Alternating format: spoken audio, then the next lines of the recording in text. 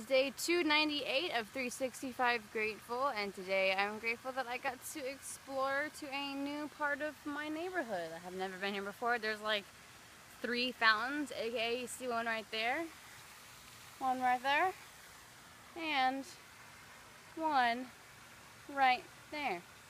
So yeah, I'm enjoying my little Pokemon break, looking at these fountains and making today's vlog.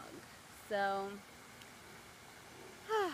yeah, that's what I'm grateful for today. They'll do it.